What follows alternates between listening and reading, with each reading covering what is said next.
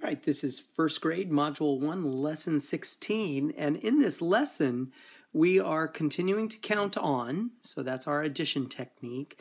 But this time we have an unknown part. And essentially we're going to be answering a whole bunch of questions in that form. 6 plus what equals 9 in that kind of a form. And what we could do is we could look at, you've seen this maybe from a previous video that I did, and these are all different kinds of addition problems. This is an add to, and this is put together. And in this add to, you can have the result unknown, the change unknown, or the start unknown. And down here you can have put together, which also suggests addition, right? Where you have the total unknown or the addend unknown, or both are unknown. And the way I'm seeing this is in these lessons, we're going to be largely looking at this right here, where it's the add to and it's the change that's unknown. So if I were to be a betting man, it's these kinds of problems that we're really kind of focusing on in this lesson. And the homework is really kind of cool because it flows so beautifully. 3 questions. The first is very concrete. Students at home can take out objects. They can take out their Legos, their dolls, their trucks, whatever, their Star Wars guys, and they can do this themselves and create this problem and model it and then find the missing answer. And then we move to numbers, where they could be using their 5 group cards, or if you want to differentiate, some students might still need to take out their Lego pieces. Other students might not need even the 5 group cards. They could do the entire thing in their head or on their fingers. And then lastly, we're using a count on, where it's really suggesting, because of this thought bubble here, that we want to use our hands or do it in our head. So I love the flow from the concrete to the kind of transitional, maybe pictorial, because we're counting the dots, and then to the abstract. It's a beautiful flow. Let's take a look at each one of these problems by itself. So here we're going to be using Legos or cars or just drawing, and we're going to draw.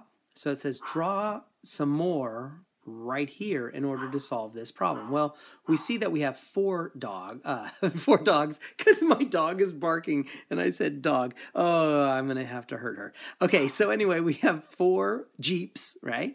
And we need to draw more Jeeps so that we finally get a total of 6. So I'm gonna draw 1 right here. Oh boy, I draw a horrible Jeep. And here's another one. And let's see, let's go back and count. So we have 4. So I'm going to say 4, 5, 6. Woohoo! So I've done it. So parents and teachers, this is what we're looking for. We're not looking for total automaticity at this point yet, although this is a standard and this is a fluency standard. So we will want our students to be becoming automatic with this real soon. And so our missing value is a 2. And this is one way to do it. Let's move on to the next problem. Kind of going to a transitional stage where it's not so concrete as to have cars or Lego pieces, but now we're using the 5 group cards. So the idea would be we have a card that says 6, plus we have another card, and then we have a card that equals 8, much like what's right here. But the idea would be what's going to go here, and we would use our fingers and we'd say 6 and then 7, 8. And as I'm using my fingers and I'm counting on, and 7, 8. I'm holding up 2 fingers, which means I would need like the 2 dot card right there. So what's going to be on one side is the 2 dots, and on the other side of that card is going to be the numeral 2. All right, so we now know that our missing value here is a 2. And then going to the most abstract. So we're going to try and do this in our head, although counting on our fingers is absolutely allowed too.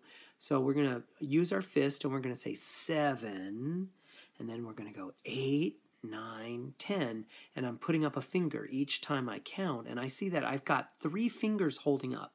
I'm holding up 3 fingers when I get to 10, so that means 7 plus 3 is our 10. Parents and teachers, lots of ways we can differentiate this. One, for the people who are struggling with this skill right now, continue letting them hold on to Legos or cars or those 5 group cards. Those are okay too. Although we are trying to move our students to being able to do it in their head and with their fingers. But we're going to keep differentiating until they're ready. On the other end of the differentiation, you might want to take, for example, this problem and change it to 17 plus what equals 20. This no longer is really part of the first grade standards because we're going higher, but that's okay. And at this point, your students, if you need to differentiate on that high end, go ahead and give them problems like this. Another option would have been like 27 plus what equals 30, because at this point, students are able to count to 100, so count on up to the next decade. That's a reasonable way to differentiate. And that wraps up first grade Module 1, Lesson 16, using the count-on method for an unknown part.